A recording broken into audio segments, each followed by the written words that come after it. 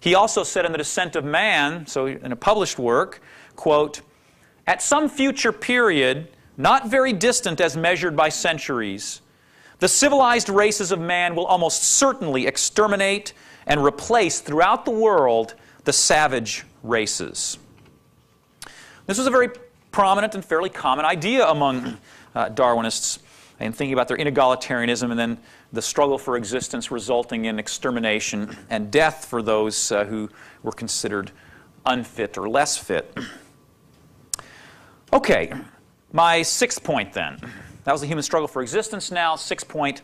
Darwinism viewed death in a whole new way than had a traditional, certainly traditional Judeo-Christian thought. Darwinism saw death as producing progress. After all, the human struggle for existence is producing greater complexity in organisms. And so he saw death as being an engine driving the evolutionary progress.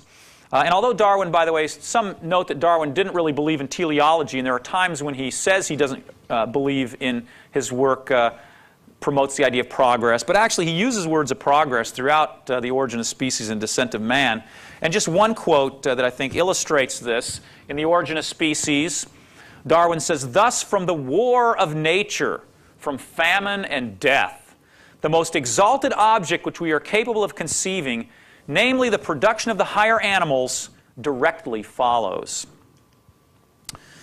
This, by the way, is a secular theodicy. Theodicy means a justification of evil, a justification of God in the face of evil. Of course, it's a secular one because it's pushing God out of the picture, but it's justifying natural evil by claiming that a higher good gets produced by natural evil in the world.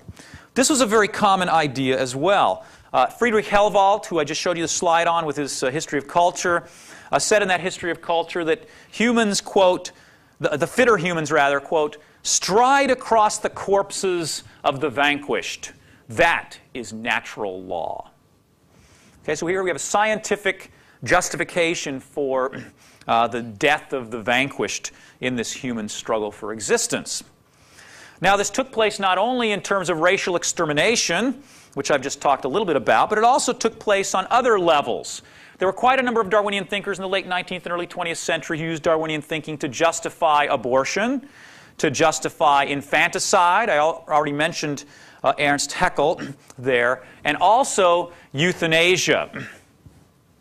And in these two books that came out fairly recently, the first one on the top there by Ian Dalbiggin, he's at the University of Prince Edward Island, his book A Merciful End, The Euthanasia Movement in Modern America, and then also Nick Kemp, Merciful Release, The History of the British Euthanasia Movement. I should say, too, that these two guys ideologically are poles apart.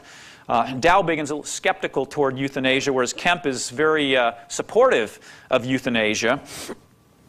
Both of them admit that Darwinism was a key point in the conversion of people toward euthanasia, and that leaders in the early euthanasia movement in America and in Britain were very influenced by Darwinian thinking. Dalbiggin said this, quote, "The most pivotal turning point in early history of the euthanasia movement was the coming of Darwinism to America." So he said that was the most important point ideologically in winning people over to euthanasia.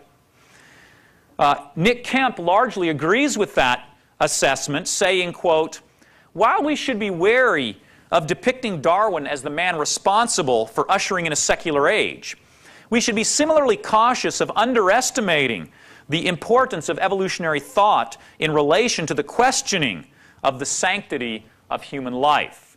So again, admitting that this is an extremely important part in stripping away the sanctity of human life was the Darwinian theory and subsequent worldviews that were being built upon it. Now, I think the importance of this perhaps goes without saying in many ways. In my own work, I have looked at how this has led into Nazi ideology. And in fact, as I told you at the beginning, I wasn't really even thinking about Hitler when I began my study. It's only as I began studying some of these eugenicists and what they had to say about the value of human life that I even began to think about Hitler and to realize that, yeah, what Hitler was saying is very close to what some of these other people have been saying that I've been studying here. So here, just to give you one quote, is, "There is a place in humanity for murder, That is to say, by killing the unfit. Sounds a lot like Nazi ideology. Next one. Chloroform unfit children. Show them the same mercy that is shown beasts that are no longer fit to live. That sounds a lot like Nazi ideology, but these guys weren't Nazis that wrote this. The top quotation is from Havelock Ellis, who was a prominent physician and sex reformer, a progressive in early 20th century Britain, and wrote quite widely on sex reform at the time. And eugenics, by the way, was an ideology that was not the province of the right wing, as sometimes it's been caricatured. Eugenics ideology was very, and scholars acknowledge this pretty much across the board, was very popular with the left as well, and progressives. In fact, the very earliest eugenicists were themselves progressives. Some of them called themselves socialists even, or at least were sympathetic with socialism. But not with the, I should say, not with Marxism, because they weren't egalitarian. This second one here about chloroform the unfit children, this comes from Clarence Darrow, the American who was the defense attorney at the famous Scopes trial relating to Darwinism. He was defending Darwinism at the Scopes trial there. And he was also then a prominent supporter of infanticide and euthanasia based on his Darwinian thinking. And again, notice the word unfit is in both of those quotations as well, showing the connections there with the Darwinian kind of thinking. Now, I think what this has to do with Hitler is probably fairly obvious. I don't need to spend a lot of time on it. If you want to read more about it, the last chapter of my book talks about Hitler and his ideas. In fact, the last chapter is called Hitler's Ethic, which is not an oxymoron, by the way. A lot of people think that that's sort of contradictory, Hitler's ethic.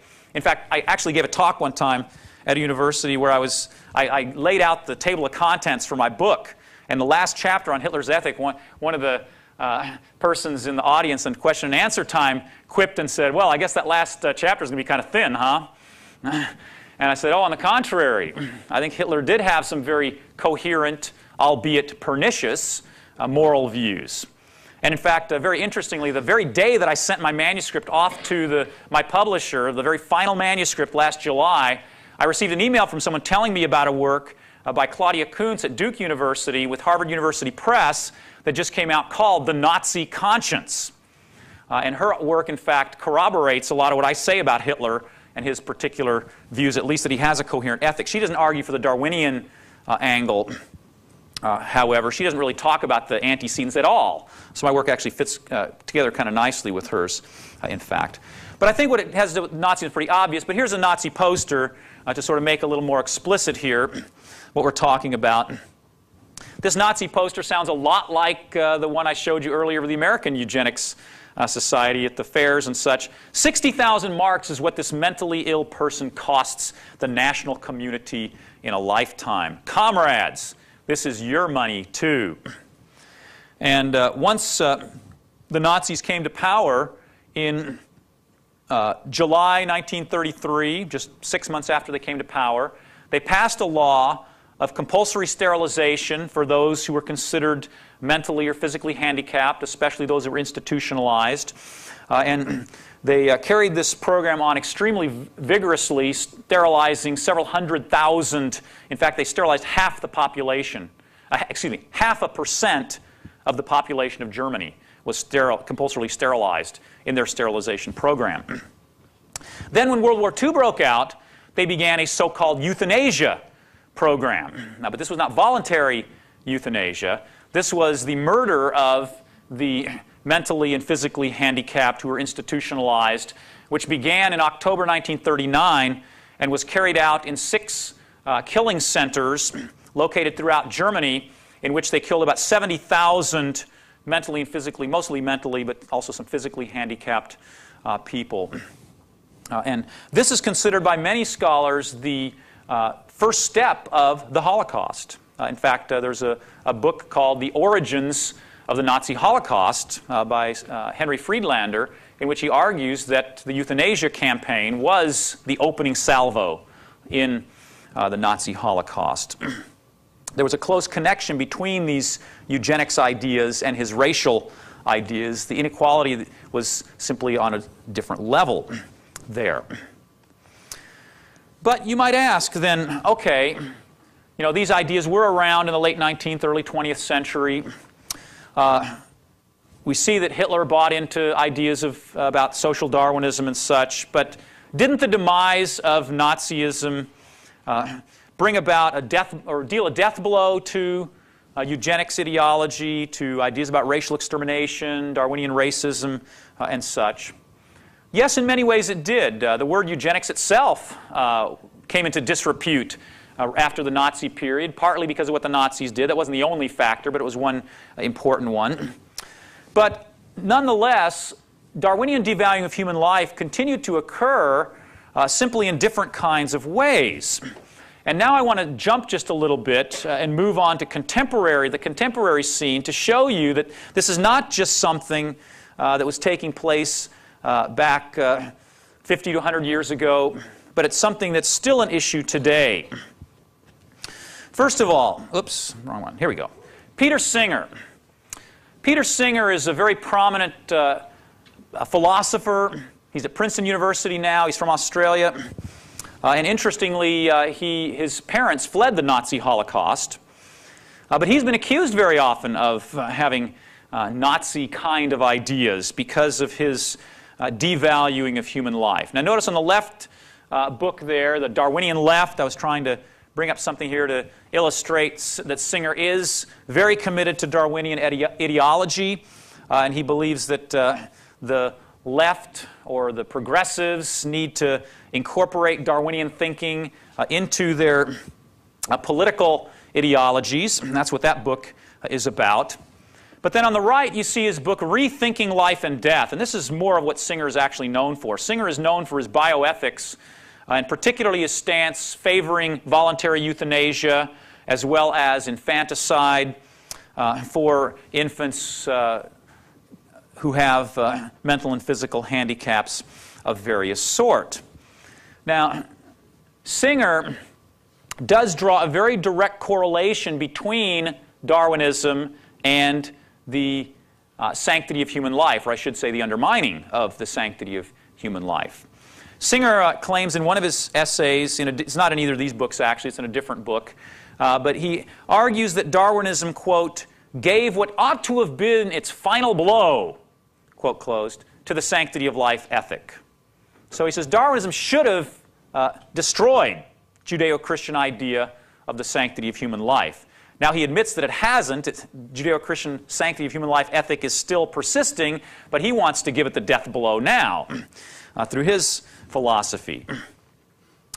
Singer not only promotes infanticide and voluntary euthanasia, he's also very strongly into animal rights, which is also part of the issue of speciesism that I mentioned earlier. The blurring of the distinctions between the human species and other animals fits right in to that.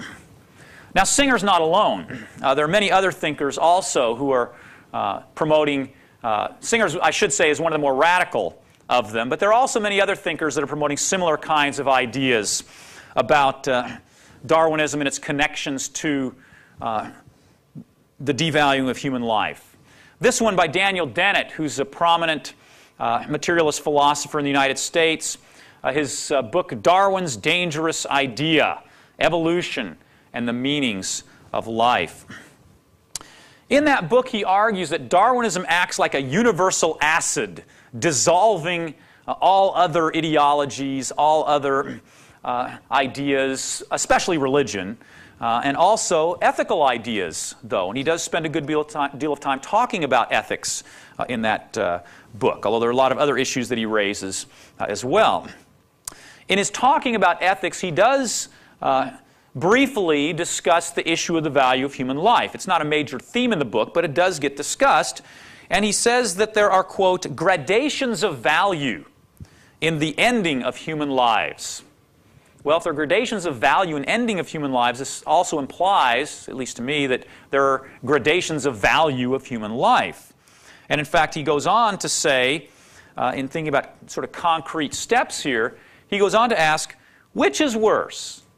Taking heroic measures to keep alive a severely deformed infant, or taking the equally heroic, if unsung, step of seeing to it that such an infant dies as quickly and painlessly as possible.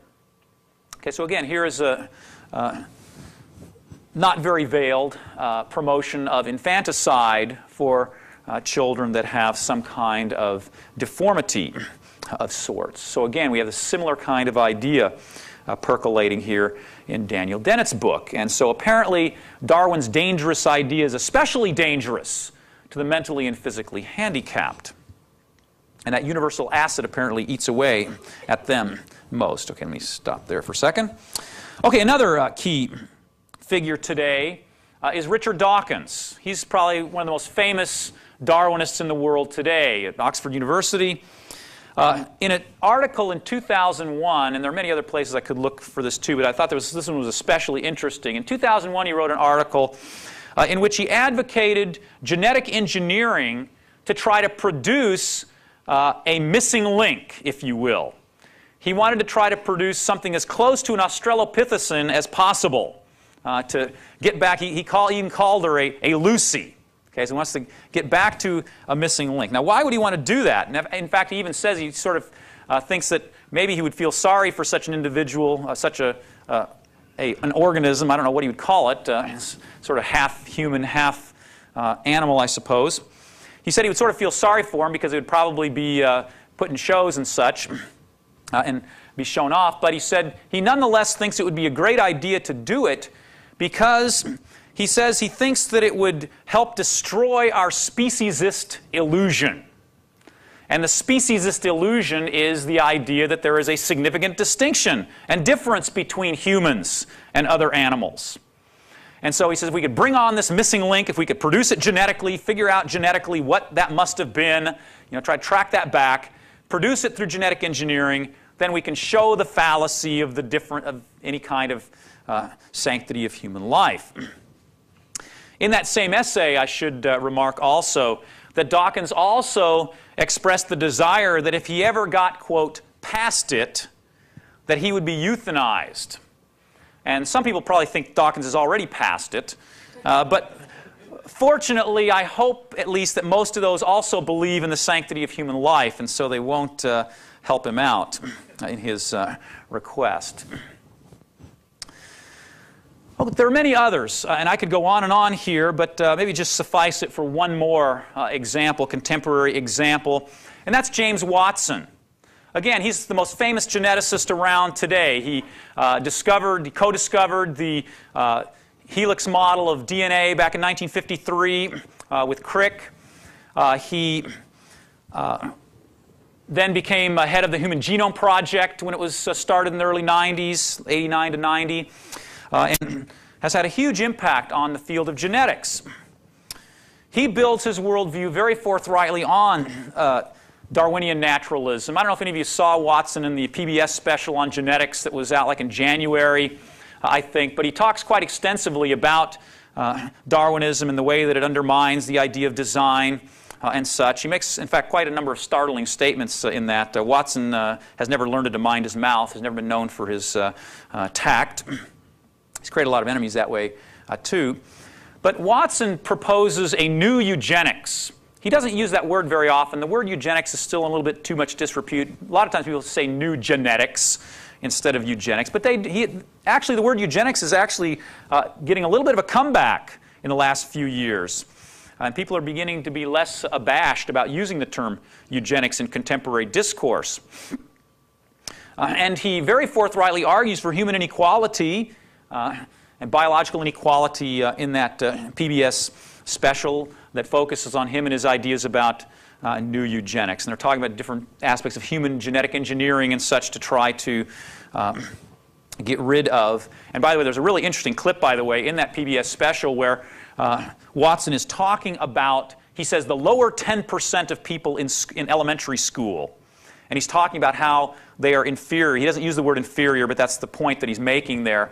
And he actually says, as he's going through that, talking about these 10% of people, he says, we need to find a way to get rid of, to help out these people who are in the lower 10%. And when I heard that, he sort of stumbles over it a little bit, and I actually had to replay that about 10 times to really listen to exactly what he said and how he said it. And he really does say we need to get rid of, and then I forgot what the exact next two words are, but he sort of stumbles a little bit, and then he says, help out those who are in this lower 10%.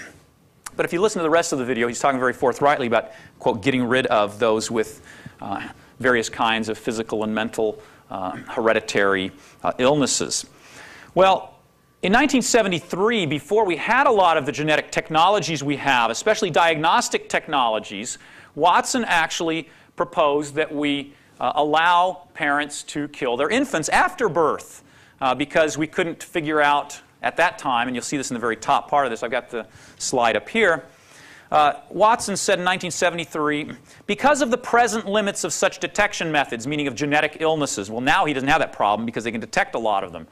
Not all of them, of course, but they can detect a lot of them now, so he's pushing abortion very strongly now.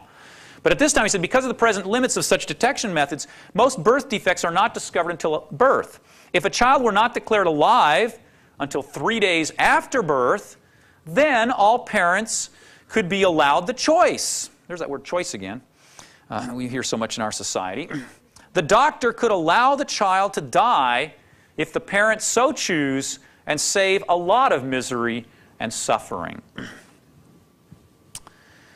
Okay, let me close by considering the question then. In light of all of this, does Darwinism really devalue human life? I think I've shown conclusively that historically, Darwinism has indeed devalued human life, leading to ideologies that promote the destruction of human lives deemed less valuable or unfit. Those on the forefront in promoting abortion, which I haven't talked about much tonight, but if you look back at the early abortion movement, you see Darwinian arguments cropping up quite strongly as well. Ernst Haeckel made arguments for abortion based on, matter of fact, let me mention that real quick because I think that's a really interesting one. Ernst Haeckel argued that from conception, a person is a distinct human individual. But he was promoting infanticide even. So he said that because they were still going through lower stages of evolutionary development in their earlier embryonic stages, it was okay then to abort them, especially if they were possibly going to have some genetic, or hereditary would be the word at that time, hereditary illness. But those in the forefront promoting abortion, infanticide, euthanasia, and racial extermination often overtly based their ideas on Darwinism. Also, as I've shown here, those favoring a Darwinian dismantling of the sanctity of life ethic do have a good deal of intellectual firepower, both then and today. And the idea is becoming rather widespread in our society, as well as other parts of Western culture. There are, of course, various religious and philosophical moves that someone could make to evade these conclusions, and some Darwinists have in the past, and some still do today, vigorously oppose these kinds of developments of devaluing human life. And for this we can be thankful. They construe them often as faulty extrapolations by overzealous Darwinian materialists, perhaps. However, it still does seem to me that there is some kind of inherent logic in the move that these Darwinists are making in undermining the sanctity of life ethic. And if you think about those 6 points that I raised, I think there is a certain kind of logic to that, whether one agrees with that move or not, that does make this a very alluring view. And so I really doubt that this kind of view of Darwinian devaluing human life is going to disappear as long as Darwinism is ascendant.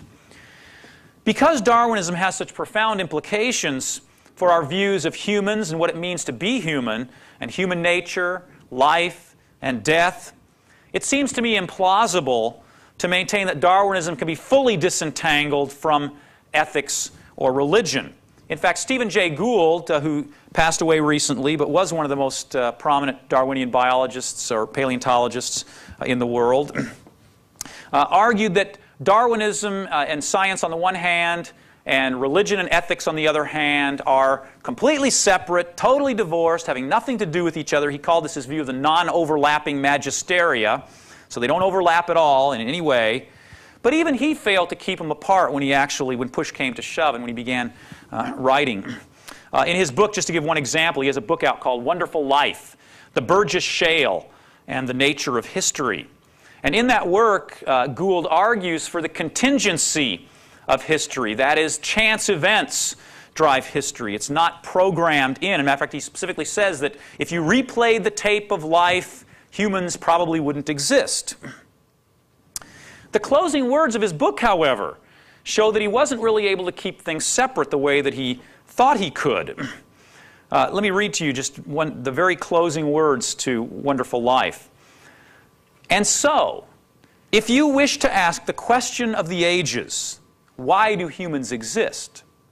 A major part of the answer, touching those aspects of the issue that science can treat at all, must be because Pikaia, which is a Burgess shale chordate that he talks about in the book, because Pikaia survived the Burgess decimation.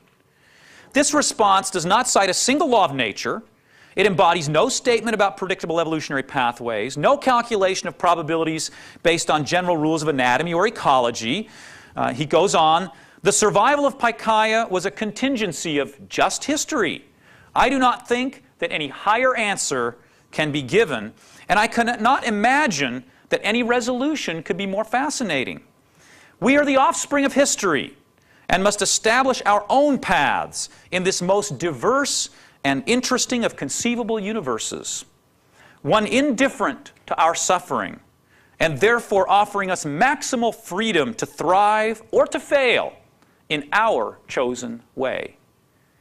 Now that is just dripping with religious and ethical content.